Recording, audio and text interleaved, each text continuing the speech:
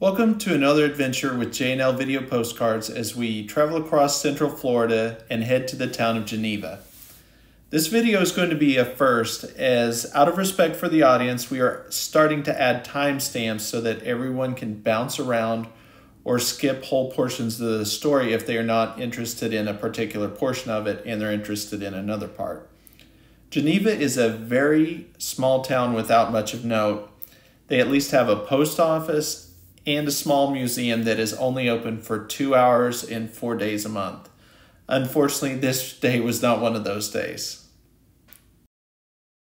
What really brings us to Geneva today is Geneva Cemetery, established in 1880. The cemetery is interesting enough by itself with its own unique history, but what we are interested in today is one fairly recent addition to the residents here, and only part of them made it. Today we are looking for the grave of Lewis Thorton Powell. Who is Lewis Thorton Powell? I'm glad you asked. The tale of Lewis Thornton Powell's life is only slightly more interesting than the story of how his remains came to travel here in Geneva. Lewis Powell, also known by his alias Lewis Payne, was the youngest son of Reverend George and Caroline Patience Powell's 8 children. When the Civil War broke out, a 17-year-old Lewis enlisted in the 2nd Florida Infantry in Jasper. Lewis suffered a wound to his wrist at Gettysburg and was captured by Union troops. He was then sent to a prison hospital in Baltimore, Maryland. Lewis's stay at the hospital was a brief one, though, 2 weeks, as he escaped and made his way to Virginia, where he joined the 43rd Virginia Cavalry Battalion.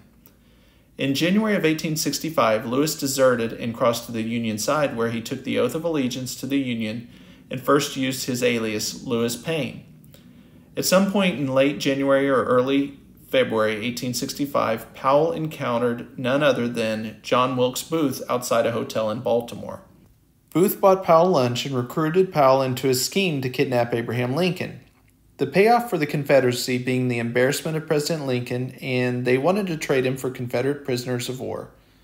When the plot did not go as planned, Booth then began planning his infamous plan to kill Abraham Lincoln and other members of the president's cabinet.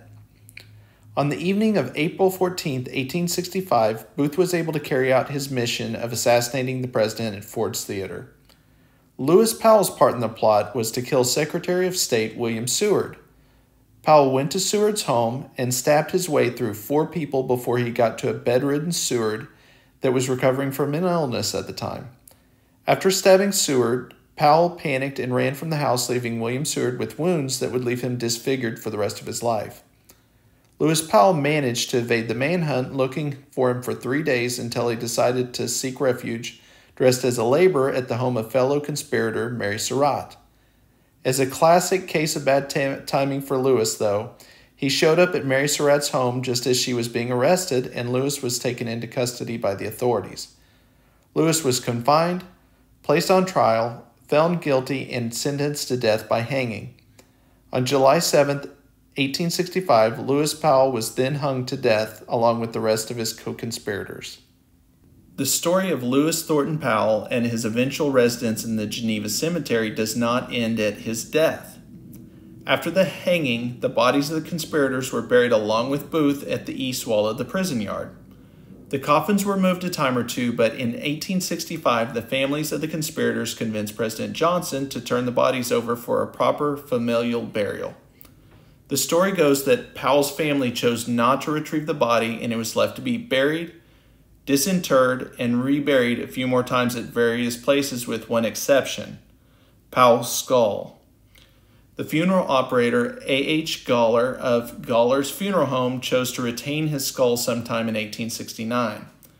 The skull was then donated in 1885 to the Army Medical Museum and then was transferred to the Smithsonian in 1898.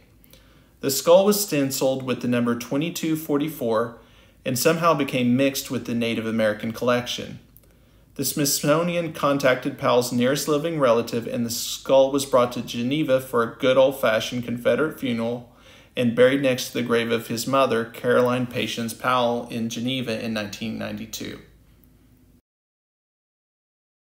After walking around the cemetery for a little while, I finally found the grave marker I was looking for, that of Lewis Thornton Powell, marking where his skull was buried in that Confederate funeral in 1992. I don't know how I feel that he's buried next to a World War II veteran, but I thought that ironic enough. The markers marked with Hamilton Blues and Mosby Rangers, both regiments he served in during his lifetime before he deserted to go do his rebellious act, I guess is the kindest I can say. Buried underneath the tree is his mother, so I understand that they were just trying to get the grave closest to her. The thing about markers, the thing about objects is they're the only connection we have through time, and I wandered around the cemetery for a few minutes thinking about the 150 years in between when this skull was walking around inside a person and the acts that he carried out, running up William Seward's stairs, stabbing 4 people, and then William Seward himself, leaving him disfigured the rest of his life.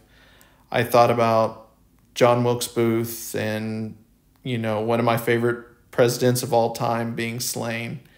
And it's just a really deep moment. And